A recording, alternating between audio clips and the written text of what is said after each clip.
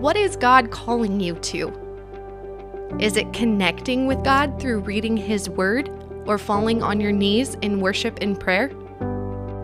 Maybe He's asking you to join a community or begin that ministry He put on your heart. How do I take the next steps from just attending church to becoming an active member of the body of Christ? What does it mean to become fully transformed in the image of Christ? Whatever it is, let us press on, press toward, and let us press in God has called us.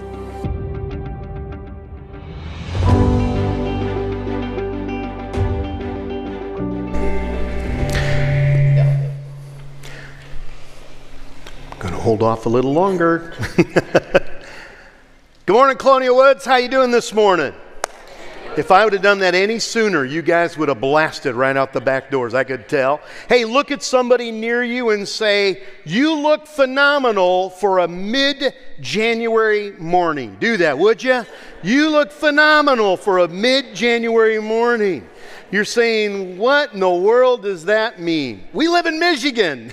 It's just, isn't it nice? It's just getting a little bit of snow outside. Yesterday I was outside walking in the fields and stuff. There wasn't a whole lot of snow. And I got to tell you, when you're in January and it's kind of mild, I take it. I just take it and I enjoy it. If you're joining from home, I want to say welcome to you as well. If you have your Bibles, turn them to Hebrews chapter 4. We're going to continue a series that we've entitled Press In. Press In. It's about pressing past all the distractions, all the disruptions that keep us from going into the Holy of Holies, where we find grace and mercy in our time of need. And we're talking about entering into the presence of God, and we're just simply starting the year that way, but all year we're going to keep coming back to this idea of being in the Lord's presence, and hope you'll continue to go on that journey with us. Well, I don't know how many of you get back into the gym when you start the first of the year, and you maybe go to a gym. And I used to go, I went a lot. There was probably 10, 12 years in a row that I just tended to make that a part of my life.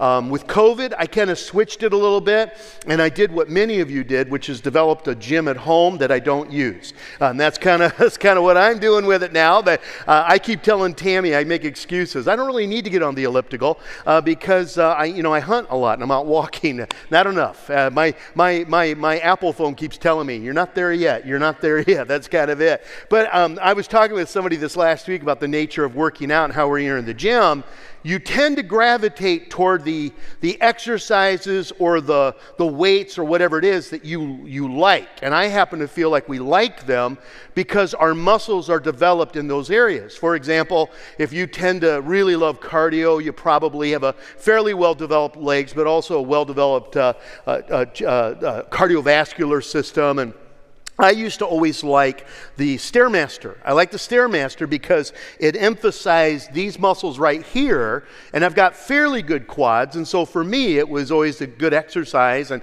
I hated, though, the ones where I had to do the reverse presses, where you do your legs, because they hurt. And I hate what I feel like after I do that. And some guys are always working out their chest. Some people work out their biceps. And the problem is there's this little phrase that says, don't skip leg day. Because if you only focus on one area of your body, you end up like this guy here. Yeah, that's the problem. That's the problem. And you know what? If we did a little comparison, some of us would be like that, right? We got, I heard this yesterday. I kind of liked it. Is that guy, are those his legs or is he riding a chicken? Yeah, it's kind of a thing. And the thing is, there are guys that are like that, gals that are like that. They're really well developed in one area, but not in another area. And we get off balance. It struck me because I find that some of us are the same way when it comes to the things of faith.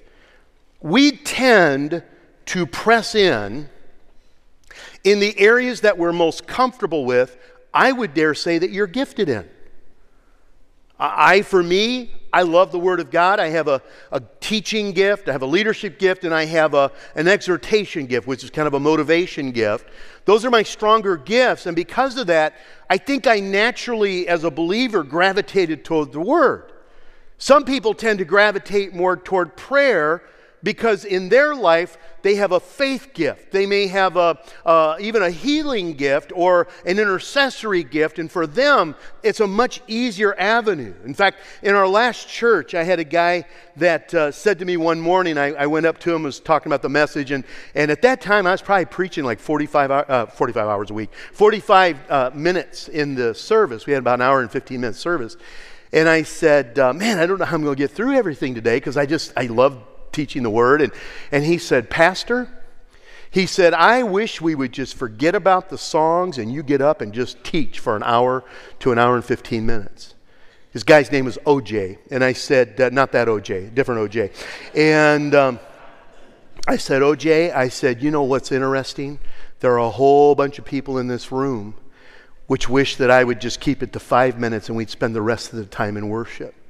There'd be another time where there'd be individuals who say, Pastor, why don't you just talk for 5 minutes? Let's spend the rest of our time in prayer. There'd be another group that would say, hey, Pastor, why don't you just go right ahead and preach for only 5 minutes? We'll spend the rest of our time fellowshipping and sharing what God has been doing in our life. All of these are avenues into the presence of the Lord. We need community, we need the Word, we need prayer. And so we feel like sometimes we gravitate. So if you find yourself gravitating, that's okay. Now, just because you gravitate to an area of giftedness doesn't mean that you aren't responsible for developing the other areas. It's real simple. Jesus tells us that we are to train ourselves in righteousness. That through constant use, the book of Hebrews says, that we develop these things in our life through constant use. It's the idea of exercise. And so I'm responsible for developing community, for developing a heart, for all of these things because Jesus did all those things. And if I only focus on one area, I'm going to look like the guy on the screen. I'm going to be very one-dimensional in my faith. But all of this is about coming into the presence of the Lord, not out of obligation. This is not an obligatory type message. It's just an invitation to come near. So let's go on a journey here. You're going to notice there's a relationship in Hebrews chapter 4, because last week we talked about coming before the Lord into His Holy of Holies. We came through all the tabernacle. We came right into the Holy of Holies, and we talked about how prayer becomes an avenue for that. But now I want you to see this in Hebrews chapter 4, verse 12. For the Word of God, say that with me, the Word of God. Say it again. The Word of God. I love that. I love that. For the Word of God is living and active, sharper than any double-edged sword. It penetrates even to dividing soul and spirit, joints and marrow. It judges the thoughts and the attitudes of the heart. Nothing in all of creation is hidden from God's sight. Everything is uncovered and laid bare before the eyes of Him to whom we must give account. There is no break in the original Greek. We put these little breaks in there for our sake so we know where to go. Go right into the next one. Therefore, since we have a great high priest who has gone before us through the heavens, Jesus the Son of God, let us hold firmly to the faith we profess. For we do not have a high priest who is unable to sympathize with our weaknesses, but we have one who is tempted in every way just as we are, yet was without sin. Let us then approach the throne of grace with confidence so that we may find mercy and find grace to help us in our time of need. Now, you might be thinking to yourself, if you were here last week, well, wait a minute, Pastor, you used that one last week when you were talking about prayer, entering into the Holy of Holies. Yeah, because prayer and the Word are not exclusive. That the way into the Holy of Holies, into His presence, is in a myriad of ways. Notice what he says, by the way, about the Word of God. The first thing I noticed, just as an observation, is that God wants His Word to be alive in us, in me. In fact, I said that really wrong. He declares that God's Word is living and active. That isn't subjective, right? He just says it is living and active.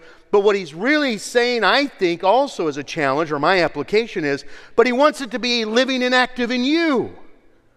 So when we say the Word of God is living and active, it means that living, it is alive, it is relevant. It is amazing to me how something, I was just reflecting this morning on this in my prayer time, how something that was written by a guy 2,500 years ago, 2,800 years ago, is just as alive and relevant to me today as it was 2,800 years ago. Totally different culture. He certainly didn't live in the Blue Water area. He wasn't driving cars. He wasn't going through any of that stuff. And yet, isn't it interesting how God's Word meets us right where we're at? So it's living and active. Find anything else in all of human creation that when they wrote it down, it just makes sense right wherever you're at. This is God's Word, and that's one of the beautiful things is that it's living. It's relevant into my life today. That when Jesus says, "Come to me, all you who are weary." Anybody here ever been weary? Anybody here ever needed rest? He uses that word to speak right to our hearts and promise what He wants to do in our lives. But it's not just living relevant over the course of hundreds of years, but over just the short course of my life. How I might read the Word of God in a passage in one point of time in my life, and a year later, God will apply it and speak totally differently into my life.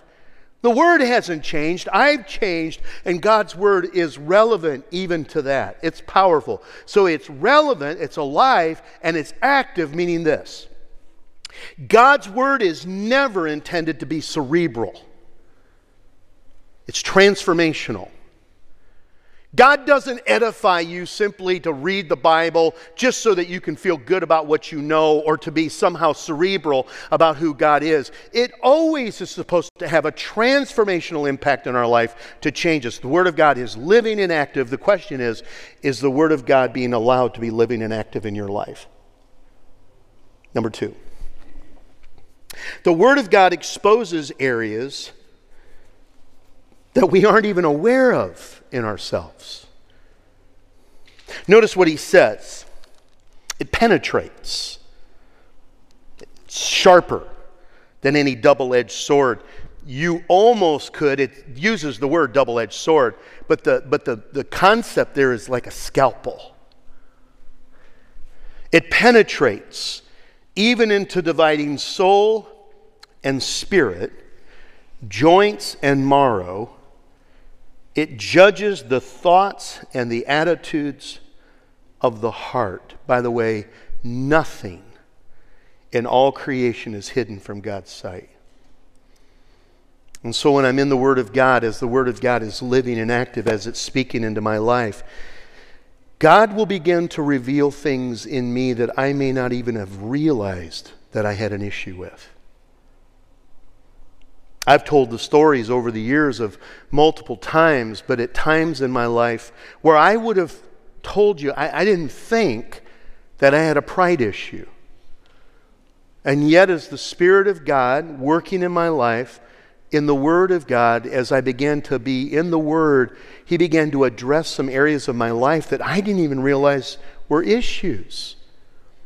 There are some of you, in fact many of you, that when you were in the Word of God, or maybe somebody was talking about the Word of God, all of a sudden you became aware that, man, I don't think I've ever trusted in Christ for salvation. Probably a lot of us can do that. And it was in that moment, living and active, that you stepped across the line of faith because it was something in your life the Spirit of God, through the Word of God, revealed, and you didn't even realize it was an issue up until that time. And we could go on and on and on. I've told the story over the years. I was reflecting just this last week of how God began to deal with me with anger areas of my life. And it was when I was actually studying the Bible that and going to be preaching on why am I so angry. I was going to do a whole congregational thing. That God began to reveal some areas of my life that I had anger, that I didn't even realize I had anger. That's the Word of God. That's the power of God's Word. The third thing I observe is that the Word of God ministers to the deepest part of our lives. Notice what he says. It penetrates even into dividing soul and spirit. Now, we could get into a wonderful theological conversation of which about 2/3 of you would probably check out of if we got too much into it, about the dichotomy of man or the trichotomy of man or whatever it is. But notice what he says here. When you're in the Old Testament, he tends to speak about, let's just put it real simple this way. Our soul is the part of us that nobody can see, that is the eternal aspect of who we are, that is able to commune with God. But you get into the New Testament, and the author says, but there's actually a distinction there, because there's a distinction between our soul and our spirit. He would say our spirit is the eternal aspect of the ability to be able to commune with God, and our soul tends to be a different aspect. And you might be saying to yourself, who cares? Well, here's why I would say we care. God knows the deepest part of who you are that you don't even know yourself, and He's able to minister to it. He's able to bring healing to it. He's able to awaken things in you that you didn't even realize were there. So not only does God know you like you know yourself, He knows you better than you know yourself. Psalm 23, the Lord is my shepherd. I shall not be in want. He makes me to lie down in green pastures. He leads me beside the still waters. He restores my, anybody know? Soul. Why? Because sometimes the deepest part of me, who I really am that nobody can see, and sometimes I don't even understand myself, is broken and needs to be mended.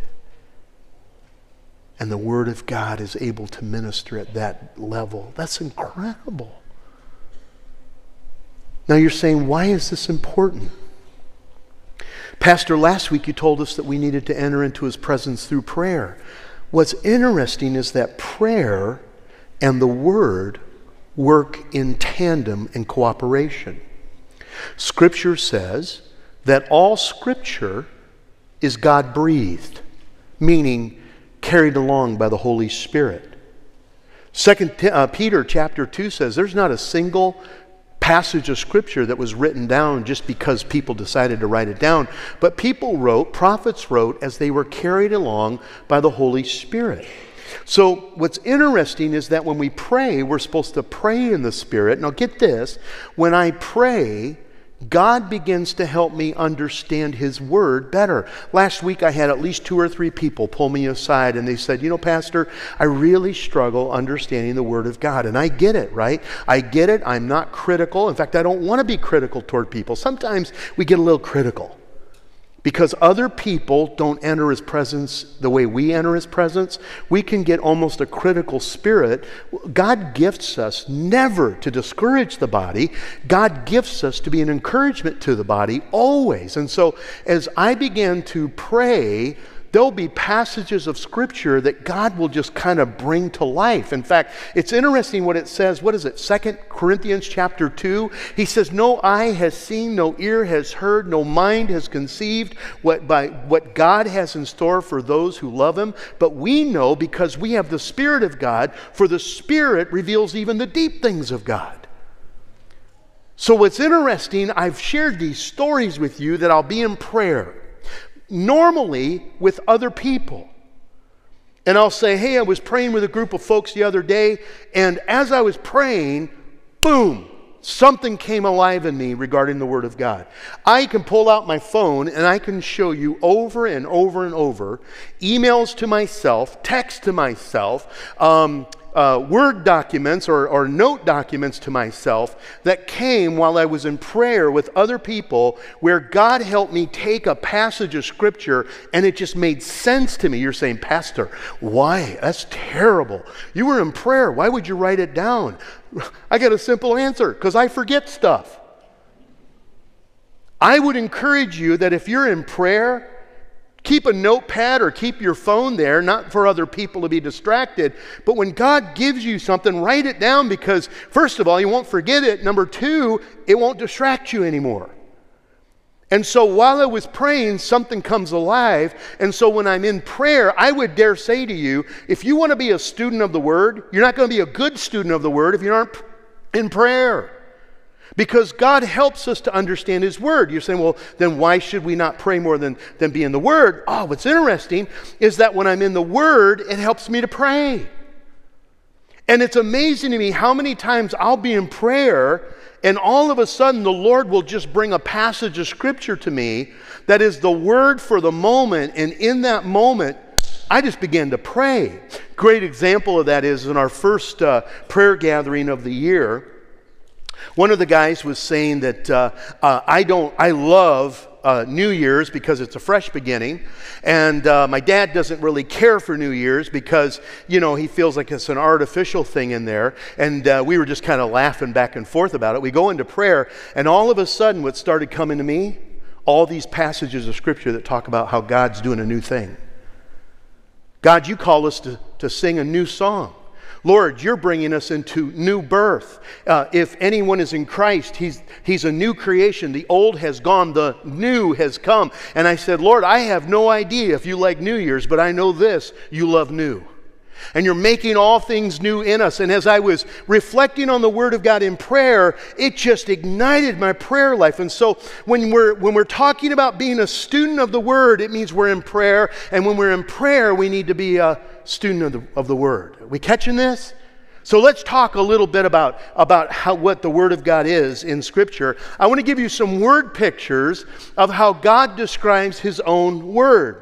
The first one is that the Word of God is a GPS. It's a GPS, not a global positioning system. It's God's positioning system where He helps us to understand where we are at and where we're headed and where we need to be. In fact, He even keeps us kind of in line, so to speak. Psalm 119 says this. He says, your word is a lamp to my feet and a light for my path. I could have used it this morning. We always keep lights on in the house when we leave the house. Today, Tammy shut off every light. I was coming out of the back room. I turned the light off, and she was in the van or the Honda already.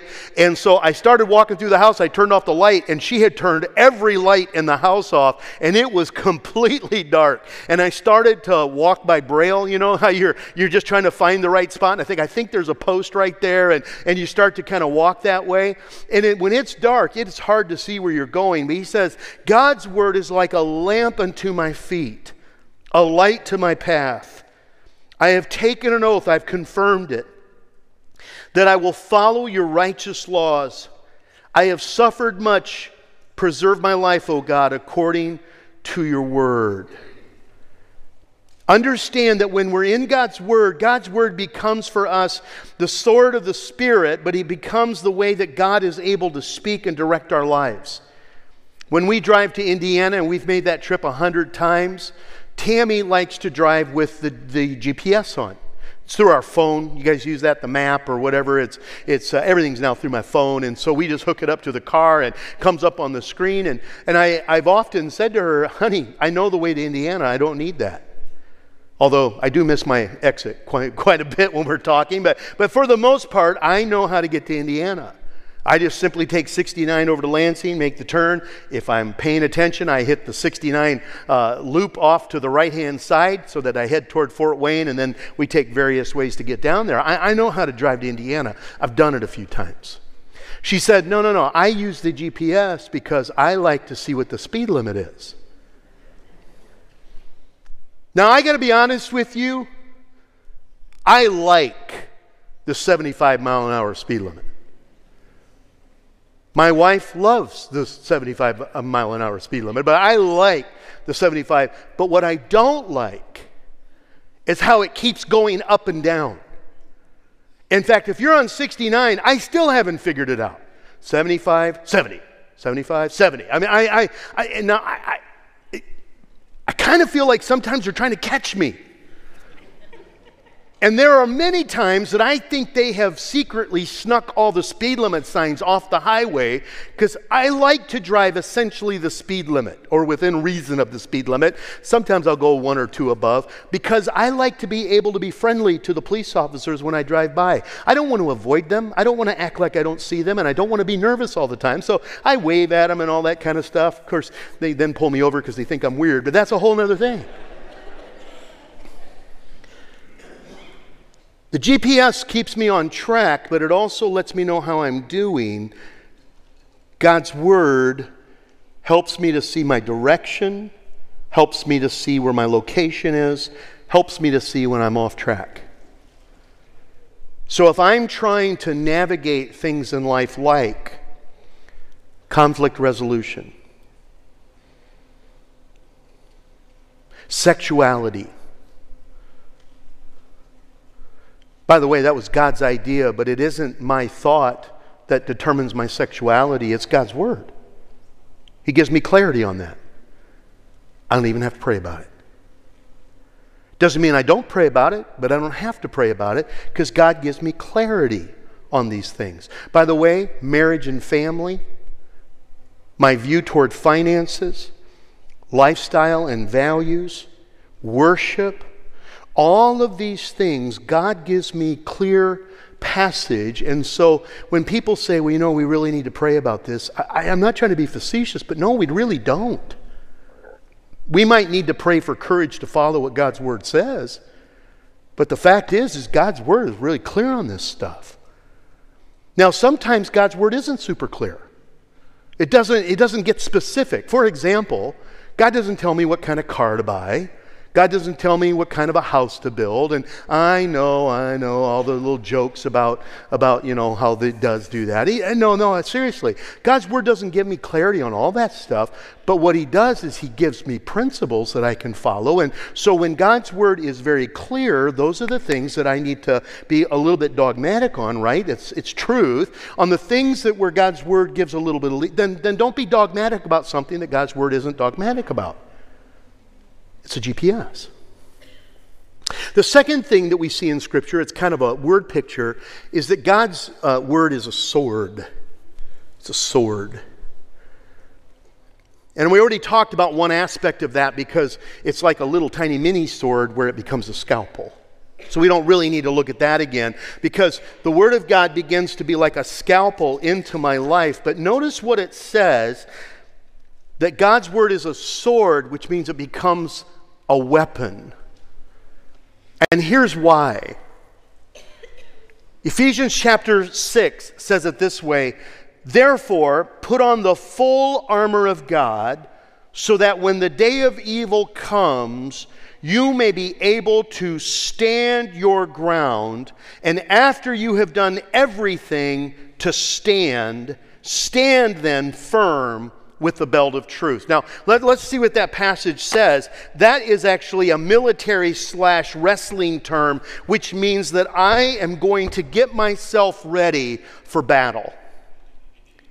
And he says there's going to be a day, and people say, well, we're in that day now, or maybe you're approaching that day, or maybe you've walked through a day like this, where you feel like you're under attack for things of what's right and wrong, and for literally standing for things of truth. He says, I'm going to give you the equipment to stand your ground, to dig in, to say, this is the line, no further than this. This is the front line. I'm going to give you the ability to do this. So this is all about standing, and he begins to talk about how to stand against the enemy. And as you get down to verse 17, notice what he says. Take the helmet of salvation and the sword of the Spirit. I love this. The helmet of salvation is the assurance that I am a child of God. How do I say this? The confidence in knowing that I am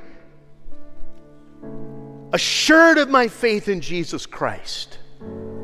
Gives me confidence to stand. But then he says, and take the sword of the Spirit, which is the Word of God, and pray in the Spirit on all occasions with all kinds of prayers and requests. I love this. He says, take the sword of the Spirit, which is the Word of God. Why? Because the Word of God that we have was authored by the Holy Spirit. 2 Timothy 3 says all Scripture is God-breathed. God-breathed. 2 Peter says what? As carried along by the Spirit.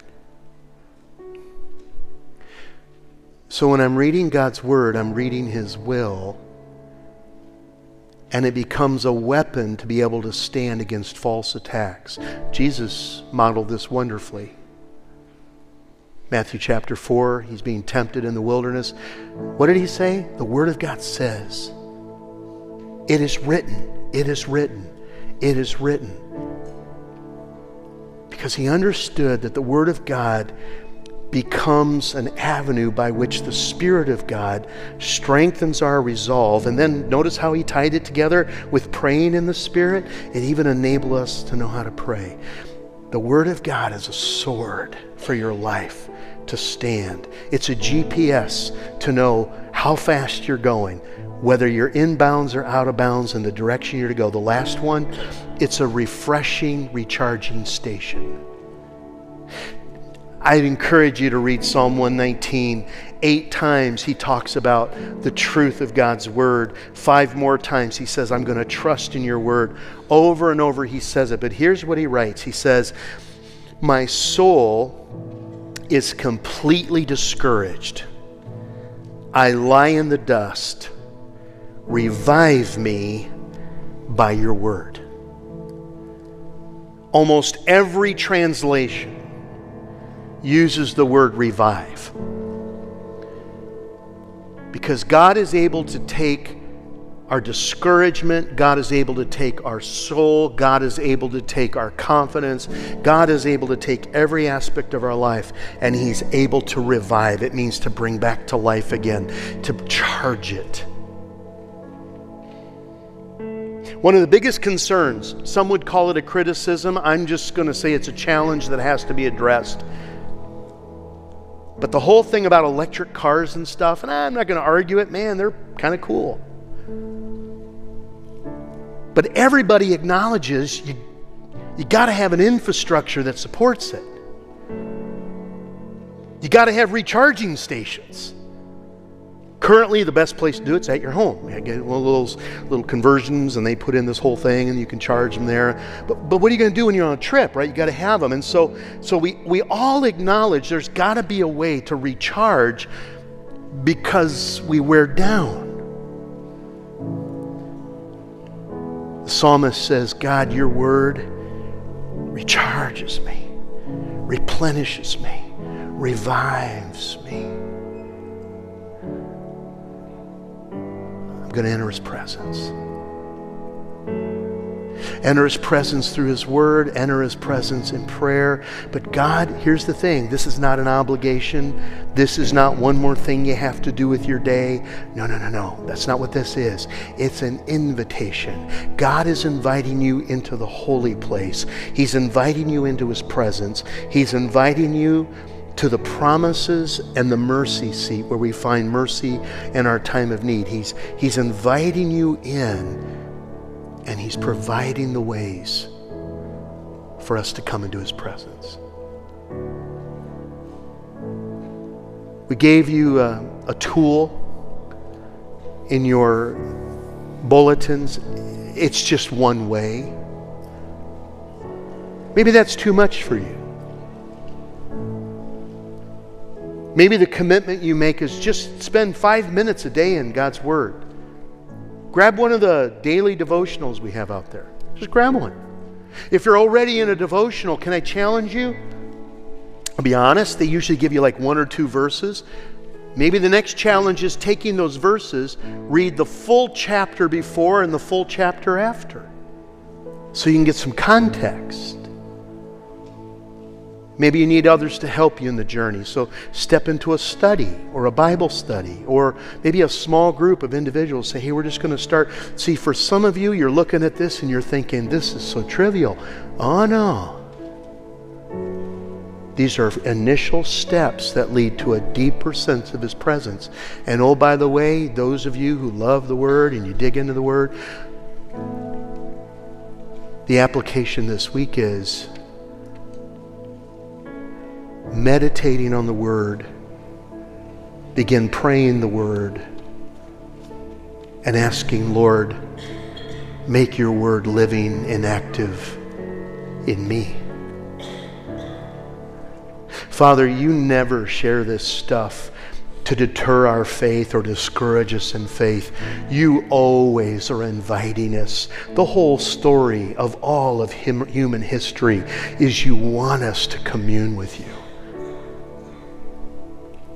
And so, Lord, Spirit of the living God, help me to take those steps. And as I take those steps, bring your word alive to me. This week I'm praying, Lord, there would be a truth that jumps out at me, that speaks directly into my life. Help me, Lord, even apply this into my life of prayer. And Lord, bring me into your presence. Thank you. In Jesus' name I pray. Amen.